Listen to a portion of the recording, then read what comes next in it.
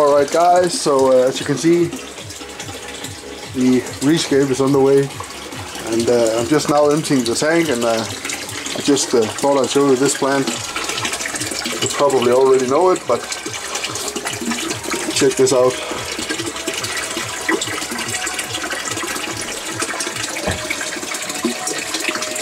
This is Cryptocoryne Wendtii or Wendtii or whatever you want to call it. A huge specimen.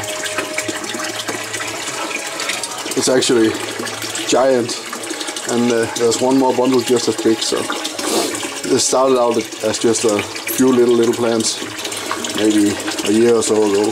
So it's gone fast. It's growing like crazy, and yeah, as you can see here, we have the new tank filling up. This is gonna house, as you can tell, all the plants and the fish temporarily while I rescape the big tank. And anyone who hasn't seen this plant before, if I can find it here, this here. This is another crypt.